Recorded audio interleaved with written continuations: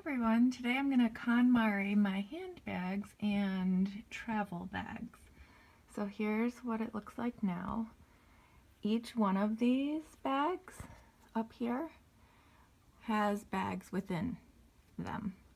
And then I also have handbags down here. And I'm sorry if I make you dizzy. There's the bags in that drawer and that drawer. So I'm going to empty out these drawers and pull everything out onto my bed. So I've got everything pulled out of the closet, and I actually ended up grabbing luggage and reusable shopping bags and some 31 totes that we use when we travel. This is a travel bag filled with activities for the girls when we're on road trips, but I'm pretty sure they've outgrown probably 90% of the things that are in there. These bags, all from here all the way around, are all filled. So we've got my crochet bag, my running bag, journal, and these are like arts and crafts and bead crochet in those. So I've got every single bag, tote, pouch, purse, whatever you want to call them, out. If I missed anything, I guess it wasn't important enough to remember. So if I do come across something as I'm putting things away and doing the storage rooms downstairs, they're going to automatically go. They weren't important enough to remember now, so out it goes. I already started picking through. I've got a business card holder that I don't need. For some reason I had a piece of material in here. I've got this handbag that's gonna go. It's got some really neat storage and it's a crossbody, but my phone doesn't fit in here and that drives me kind of crazy. And then this is also another crossbody. It has, in this zipper, it has internal wallet, which I don't really like. I like having a separate little wallet in case I need to just grab my wallet and go pick up the girls from school. So I'm going to start going through all of these and hopefully cut it down. I'm not gonna try to go minimalist on this, just keeping what I love and donating the rest that I don't like anymore, because my tastes have changed and I don't need all this, but we'll see how it goes. Okay guys, I'm making progress. These are reusable bags that are gonna go, well, that's a beach bag, but I'm not gonna reach for that when we go to the beach. I know, I've had it for years. It's really cool pattern, it's vintage. I'm going to most likely reach for this bag when we go to the beach. It has our name on it and it fits all of our towels great. So, I'm moving too fast, I'm gonna make everyone sick. This is the keep pile of reusable shopping bags. This is to get rid of, and these are all to get rid of. This briefcase type bag from H&M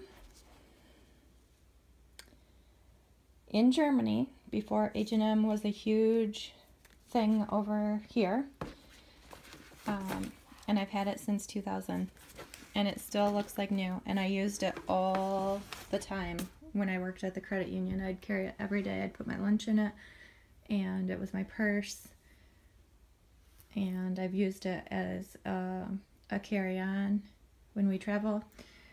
1, 2, 3 handbags, a couple wallets, couple pouches.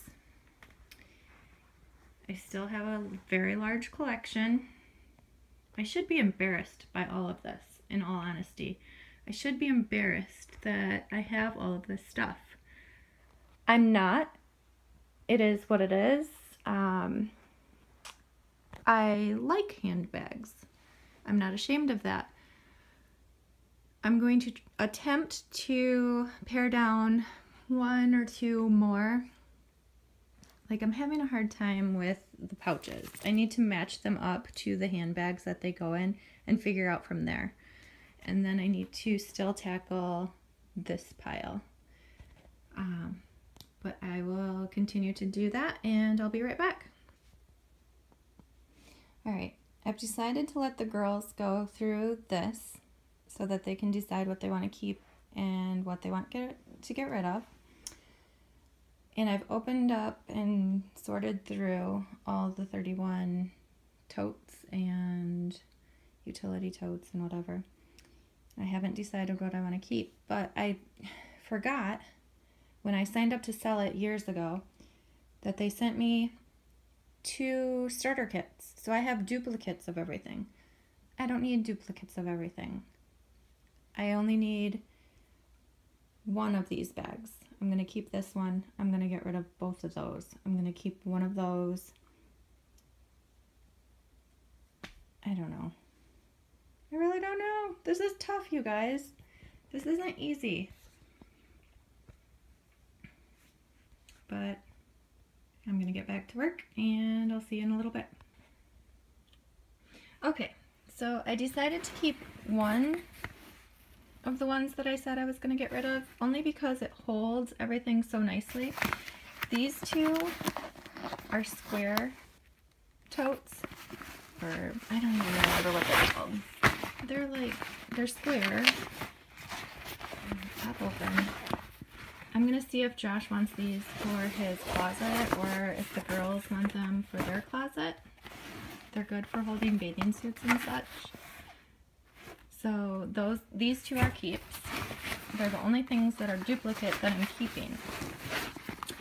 I've got this huge bag, it has our name on it, and then this bag holds these 3, and we use it when we go camping. So the girls put their clothes in one, we put our towels in another, and Josh and I put our clothes in the third.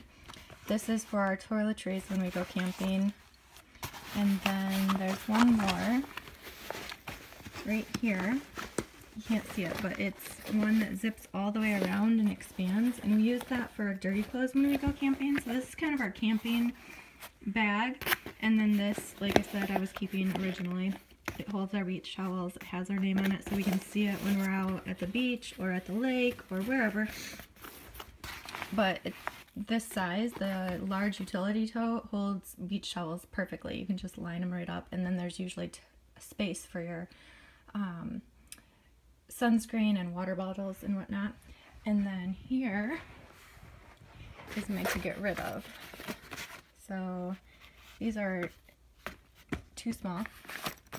Here's that bag that I set, like I have this already in there, and it zips around right there and expands. It gets really large. And then there's a large zip